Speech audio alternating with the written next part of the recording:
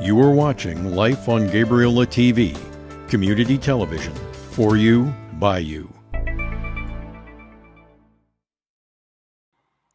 So hello and welcome to Life on Gabriola TV. My name's Helen Shilladay, and today we're following up on our healthcare series by welcoming Kelley Charters to Life on Gabriola TV. Kelley is a registered nurse, and she's also the Pacific Council member for the Pacific Rim, which includes Gabriola. So welcome, Kelley, and thank you for joining us today. Hi, Helen. Thanks for having me. You're most welcome.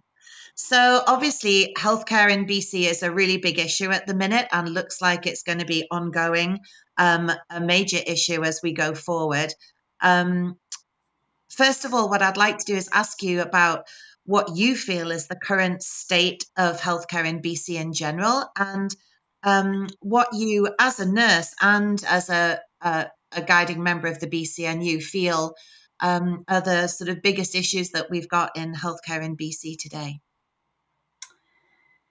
Yeah, so thanks for the question. I've been a registered nurse for 22 years, and 17 of those have been here on Vancouver Island. And we're in a state that I've not seen before. Healthcare is definitely in a crisis right now. We have more nursing vacancies, over 5,000 nursing vacancies across this province.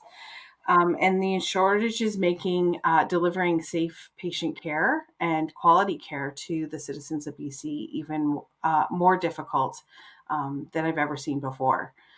And so lots of things happening that we're working towards to fix the problem, working with the Ministry of Health. And I'm sure we'll talk more about those later. But right now, as the healthcare system stands, we are really in a crisis that needs some serious problem solving. Yeah, and I think that lots of people, I mean, certainly patients are seeing that on the ground, as well as nurses and other staff in our healthcare system right across the board right now. The word crisis that you use is one that has been used by the president of the BC Nurses Union, Adrian Gear, several times actually, and I think it's a word that lots of people would echo. Other words that Adrian used about this situation, she described the healthcare working environment as bleak and even desperate in some instances. I think that's very difficult language for patients to hear when they are ill and they're hoping to go and get care, and it's worrying language really. Can you sort of pick out a little bit, clarify from your personal experience and also your experience in the BCNU, what sort of things underpinned Adrian's comments there? What kind of environment are nurses working in? What is it like in the system right now for nurses? Yeah, so our nurses right now are burning out and suffering physical and mental injuries from the workload that they're facing. And it's my belief, and I think the belief of many nurses, is that, with nursing and allied health, we've been propping up the system for a long time with our dedication and commitment to making sure that no matter the shortfallings of the healthcare system, that our patients aren't affected by it. And so to do that work, we're working mandatory overtime, double shifts, missing meal breaks, and really working with more and more patients beyond what we were ever trained to work with. And so really nurses, and I'm sure other allied health too, are putting their own physical and mental health on the line to try and minimize the impact it's having on the patient populations that we serve. And so I hope, and all of our hope is when people are accessing healthcare, that they aren't necessarily hopefully falling through cracks or seeing some of the cracks. But right now the situation is getting to a point where we can't Band-Aid it together anymore, and really big solutions are needed in order to fix the situation that we're in. Okay, I can see that what you're describing is, are these pressures on nurses at the minute leading to a lot of just absence, or are nurses seriously sort of reconsidering their career, their roles? Yeah, I think it's a mix of a lot of things. It's really hard to pinpoint one thing. We know there are nurses who are leaving the nursing profession, especially nurses who are close to retirement, or our young nurses who are just entering the career and don't see it as a viable option for their future. But we also see nurses just looking for other opportunities. Becoming a nurse is, yes, you can work in acute care in a hospital, which is what most people think of, but there's just so many possibilities and so many options out there. And with the growing demand for healthcare resources, there's new programs being added every day, which strains the nurses that we do have, but also creates opportunity for nurses to look for other niches to go into that might be less demanding than working in an acute care setting. And we also see nurses going into private nursing, into agency nursing, or leaving Canada to go elsewhere. So lots of different pulls, definitely pulling our limited resource as it is. And so we really are focusing on how do we bring nurses back into the system, and how do we retain the ones we have, more importantly, because we can't afford to lose another single nurse from the system. And what sort of support do you think nurses need right now? I mean, we want to, if government and the patient body actually want to be supporting nurses right now in the best ways they can, what would you be looking for that would support nurses right now? Yeah, so some of the things that we're looking for are safety in our work sites.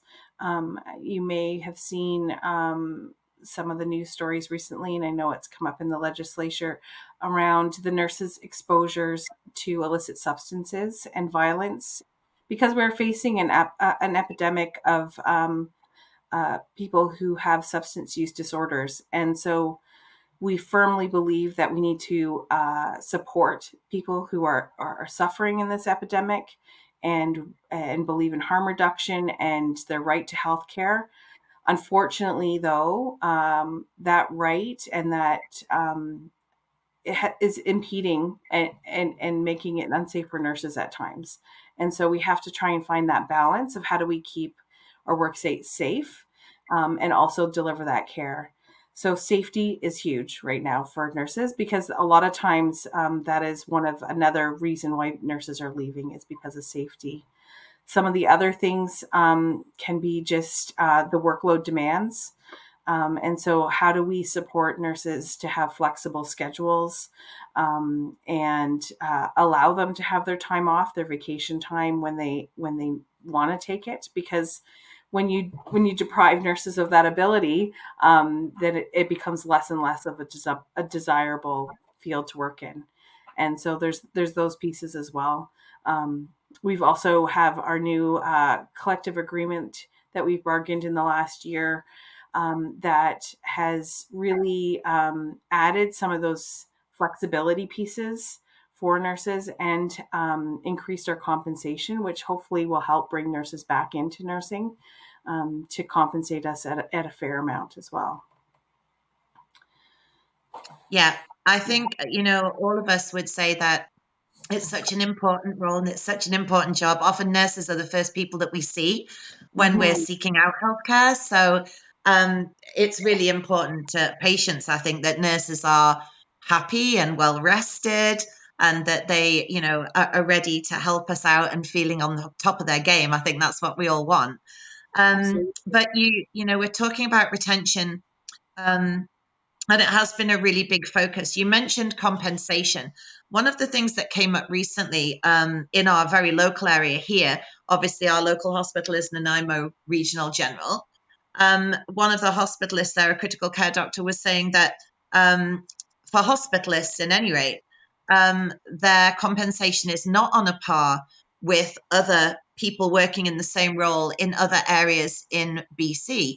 and that perhaps we're losing staff to other areas. Is that the same with nurses? Are we in competition with other places across BC, and are we stepping up to the mark on compensating our nurses, or are we falling behind? Yeah, I'm really happy to say that we negotiated really well in our last round of bargaining and had significant wage increases to our general wage, and as well as recognizing years of experience, up to 30 years of nursing with additional wage increases. We are now one of the highest compensated provinces in Canada, which is amazing.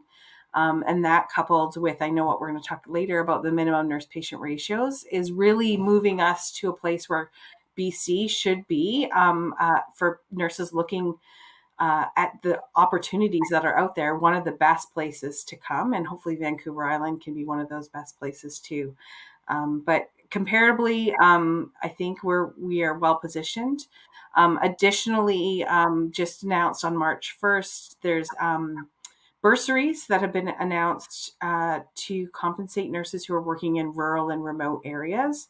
And for us here on Vancouver Island, that's including the Gulf Islands, the West Coast, and the North Island. So for Gabriola, that means anyone working, delivering healthcare on the island itself will see bonuses of $2,000 per quarter, up to $8,000 a year. So hopefully that's going to help attract people to these areas that are really hard to fill, the nursing positions.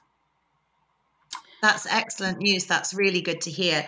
So one of the things that you just mentioned and referred to was the nurse-patient ratio. So in case any of our viewers haven't seen this news, BC is actually the first province in Canada to implement minimum nurse-to-patient ratios. And I'll just refer to my notes here so that I can let you know, let our viewers know what exactly that is. So this is stuff that's been won by the BC Nurses Union. It was a key plank of their contract negotiations last year. What we've got is in medical, general, and surgical inpatient, 1 nurse to 4 patients, palliative and focused care, 1 nurse to 3 patients, high acuity and step-down care, 1 nurse to 2 patients, intensive care, 1 nurse to 1 patient, rehabilitation, 1 nurse to 5 patients during the day and in the evening, and 1 nurse to 7 patients overnight. Adrienne Gear did call this a milestone in BC healthcare and said that she felt that these ratios would reduce mortality rates and provide nurses with a better quality working environment. That's really fantastic to hear. I think, though, given the shortage of nurses, the retention and recruitment that we've just been discussing, how do you see that actually panning out in reality? When should we start to see those ratios being fulfilled? Yeah, so I'm so excited about minimum nurse patient ratios, and love talking about them because, as you said, we're the first province in Canada to get them.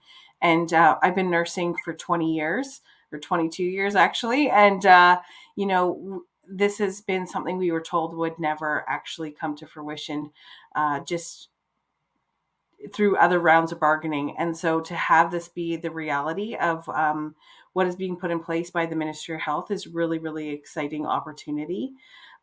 Before I get really into the ratios, I just want to highlight right now, nurses at our hospitals are experiencing ratios of up to 1 to 9 patients, sometimes 1 to 12, 1 to 13 patients on a bad day. That's not the goal. And if we were fully staffed, we wouldn't be there. But on a really bad day, that's how awful it can be. And so there's lots and lots of studies that show that minimum nurse patient ratios decrease mortality rates and increase the better outcomes for patients and for the nurses. So we're super excited to have these. But your question is legitimate. How do we get from where we are to there? And so it is going to take a lot of work. And what is exciting about this work is our connection with the Ministry of Health that we've established through this. The BC Nurses Union has been working very closely with the Ministry of Health in an implementation plan which is the first time we've ever done that. Normally, we really connect with the health authorities directly. And so to be part of the writing of the policies and the guides is really, really exciting. But it comes with also doing all those retention pieces too, and the recruitment pieces, and really starting to share with people thinking about getting into nursing about how exciting nursing can actually be and the opportunities there are, and making it a safe and enjoyable workplace that it can be. Because really, if you talk to most nurses, they love their profession, and what they don't love is the conditions that they have to work in. And so as we work towards fixing those, I'm hopeful and optimistic that we will see a shift in the way healthcare is delivered in this province. Just to add to that, we know in Australia, they do have minimum nurse-patient ratios, and they did see 7,000 nurses come back into nursing when they implemented them. So I'm optimistic that we can see those same results here in BC. And it will take time and work to get there, but we are on the right track with these announcements and the policies that are being written and then hopefully implemented. Yeah. That does sound really positive, really positive. Yeah. I mean, my sister's a nurse, so I know exactly what you mean. Nurses are very special people, and they require a whole host of attributes that I think a lot of us, really respect. So giving them that joy back in their job, I think, is so important because they give us so much. How is this translating then into funding also for increased nursing places at colleges and training for nurses? Is that being backed up as well by the government? Yeah, there's lots of work being done to support the post-secondary education system. There's bursaries that have been announced to help nursing students, because we know how expensive it is to go through post-secondary education. So there's been some recent bursaries announced to help student nurses. We are also working really closely to support internationally educated nurses who want to come to Canada and work, and how do we support them transitioning to BC and working in our hospitals. So, and decreasing some of the red tape that's involved for them to be able to come and work in BC alongside us. So that's really positive news. And then also just really getting into the high schools and getting people into the post-secondary system who want to become nurses is really, really important. And then the other thing is supporting those new grads when they come out of school. So it's one thing to produce a bunch of nurses, but we know a significant number of nurses leave within the first 5 years because it's not what they exactly signed up for, especially in the working conditions we have now. And so things like putting in senior clinical nurse mentors in place to help shoulder to shoulder support them at the front end, providing them some protected time where they're not maybe taking on a full load, or just having that extra support in classroom time to really integrate them into the workforce and not expect the same high level of expertise that maybe a veteran nurse would have, and really just giving them some grace and some extra time and support, and hopefully keep them around for a long time, because we need everybody, like I said earlier. Yeah, I think that mentorship piece is really brilliant and really, really important, because we all know there are a couple of professions like that. Mine also, I'm a teacher. Certainly, I think in your profession and mine, a lot of what you learn is not learned at college. A lot of what you learn is learned from more experienced staff, isn't it? Yeah. And, with the stressors of the system, we're seeing more and more of our young nurses working shoulder to shoulder with other young nurses, and that expert voice isn't always there. So finding ways to bring that expert voice in, and part of that is recognizing nurses that do have the experience. So part of that was that additional pay for people who have longer experience, and really celebrating that. And then also the creation of these mentor positions and giving them a title and some time to actually recognize the fact that we want your mentorship and we want your guidance and we want you to guide our new nurses into this beautiful profession. Yeah. I think that's amazing. And I really, really hope that comes to fruition, because there's nothing really more important than having somebody who has been through all of those early challenges by your side while you're working when you're brand new. I remember that myself. So, Absolutely. Oh, yeah, for sure. So, looking forward, I mean, we've got an aging population and an expanding population, especially in our region. We've got a lot of people moving here, and a lot of them are a bit older. So, especially, somewhere like Gabriola, we're one of the oldest demographics in BC, actually. What's the sort of way that nurses' role is going to sort of be expanding with those new challenges that are coming into the environment now, with a need for more sort of care of our elderly and people who want to stay and age in place? Mm-hmm. Yeah, that's a great question, and I'm not an expert in what Island Health is going to do to meet these demands, but I know nurses are stepping into these roles. We see more and more nurses going into work in partnership with nurse practitioners and GPs in primary care clinics, because we do have a role to offer support there. So maybe you need to go to your GP for a complicated issue, but maybe if you have chronic disease management, a nurse can come in and help with the education piece and checking in on you and take a lot of that burden off of our other healthcare allies and provide that service.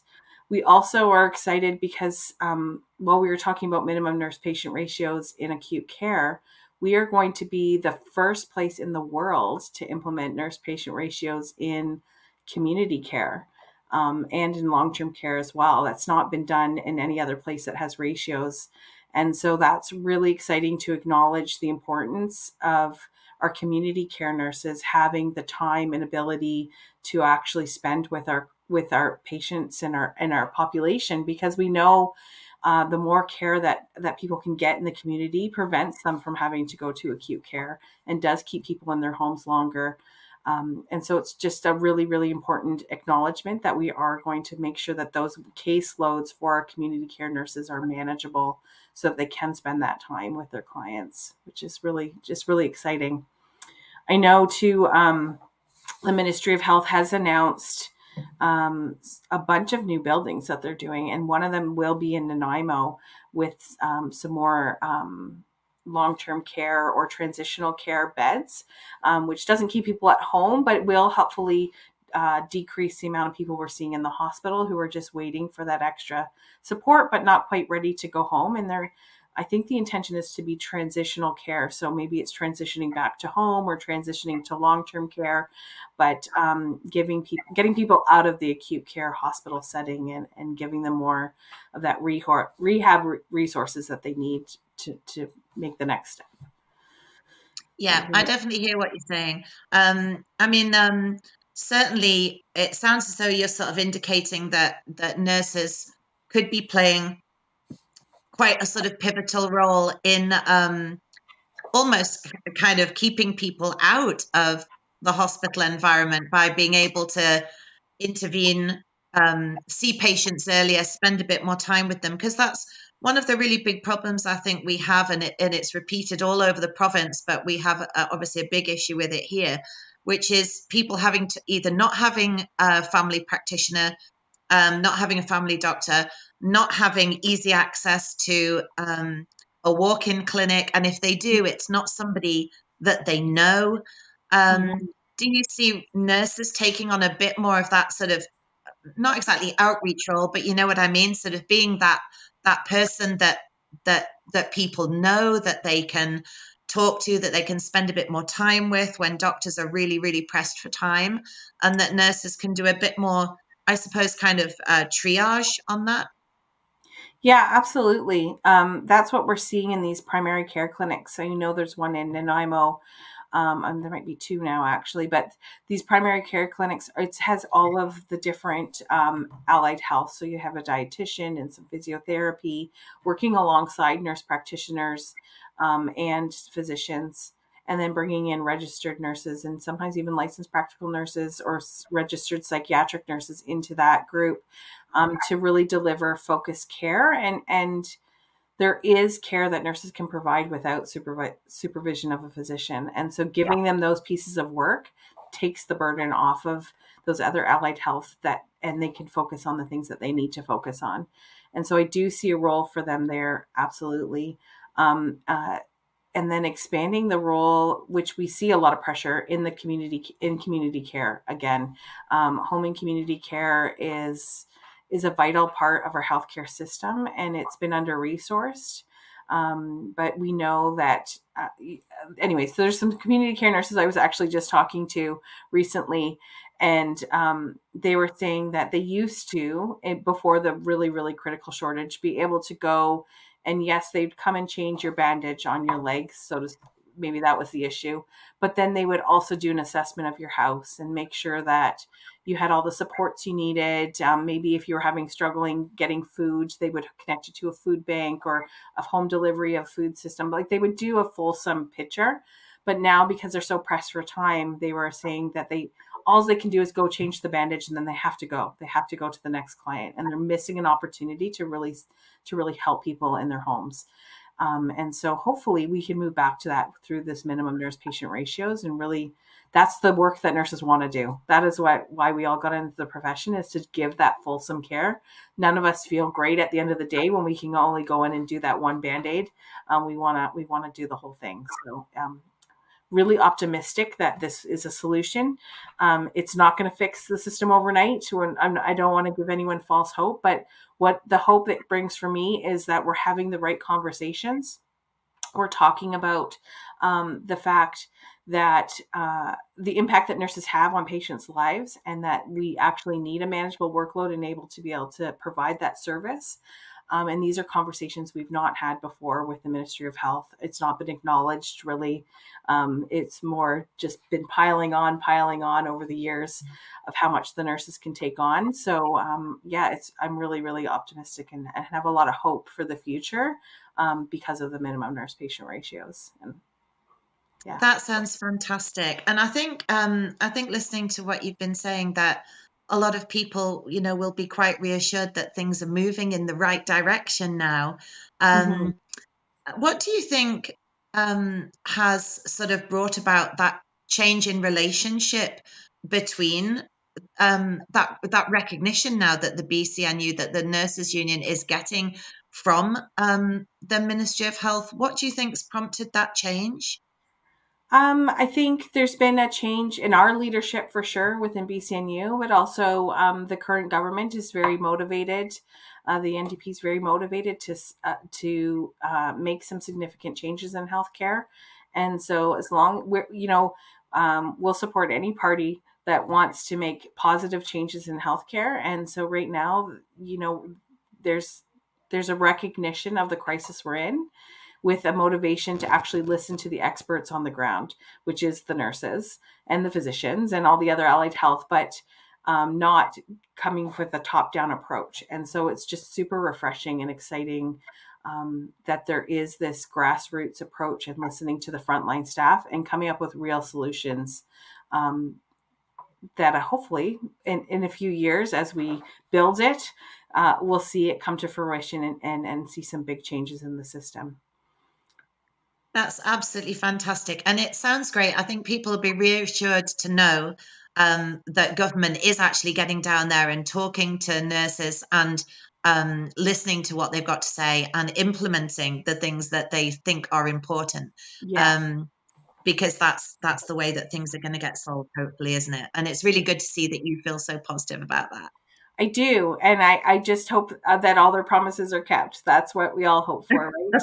So I'm very optimistic right now, even though we are facing such a critical time.